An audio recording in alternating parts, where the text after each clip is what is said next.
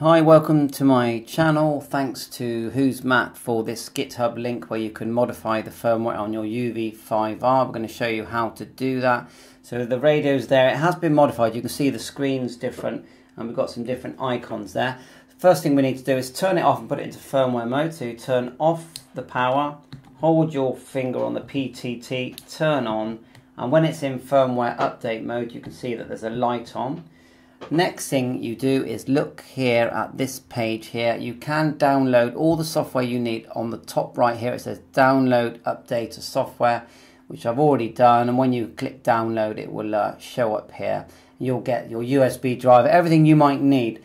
Anyway, next thing is to create the patch firmware. Looking at this list here on the left, I've ticked all these boxes to update the different kinds of firmware.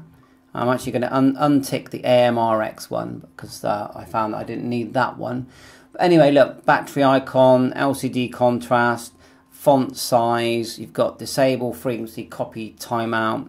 Not really use that, but I think that's when you put radios side by side and it copies.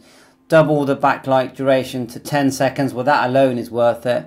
Skip boot screen, menu string here. Read this. I'll put the link in so you can read it. Increase mic gain. And then I've got negative display and I've got RSSI meter as well. So once you've decided that's what you want, and I'm sure more things will be added to this list, then you need to select the radio you've got. So I've got the UV-5R and the drop down list here. Look, it does have one here for all radios. So I'm just going to select UV-5R, and it does include the UV-K5, K6, K8. And then click patch firmware. It's going to create the firmware, the new firmware, specially made just for your radio, your UV-5R etc. Once you've done that, click save firmware, and it's come up with FW modded 3 bin, which is the firmware. Next thing we do is to install that to our device. We know we're in firmware mode already. We just, using the program's download that we've been given within the software, when we clicked up here, we double click the patching software or just the firmware updater. Here it is here. And we want to see our device manager to know what COM port to use. So let's find that. Device manager, COM 11. So you just go right click device manager. And then it would be ports, COM 11. Once you've got that, go back to your firmware updater, select COM 11, click connect. There's an error which means it thinks we're not in connection mode, or it could be that I've got 2 lots running. So let's close one down, because one did work. There you are, look. Close that one down. We've got this one here. It says disconnect, connect. That's better. Now we'll choose the modded firmware that I just made for my radio, which is this one here called 3, and it will automatically find that. And then once it's found it, we'll click here. Now it's not letting me do it. If it doesn't let you do it, there's something wrong. Let's try it again. Let's disconnect, close it down completely. Then we'll double click the program again. Yes. 11, connect. We're connected, we'll select the firmware, which is the firmware, this one here. And it won't let me put it in this time, but it did let me put it in before. So let's just try again here. UV-5R. Patch firmware, it patches it. Then you save it. It's now become number 4. Then we'll select the software again. Yes. 11. Let's just check the COM port hasn't changed. Device manager. Definitely 11. Connect.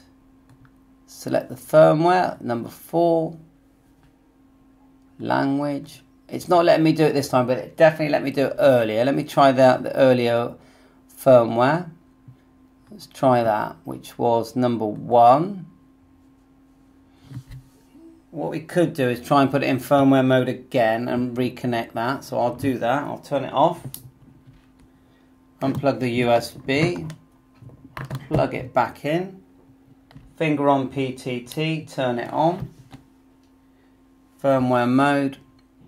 Disconnect. Then we'll connect again, choose the firmware, double click. This time it's letting me do it, and then click here. So there you are, bit of perseverance, and we're now going to have the new firmware.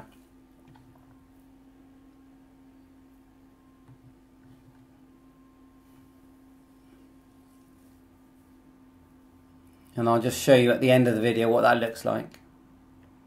So with the firmware running on the UV-5R, the modified firmware, which we wasn't sure if you could do that. Let's press up and down. Got VFO F. Channel mode 4. Channel mode. 6, 7. You can see we've selected a reverse screen there. Then we go F VFO. Frequency mode.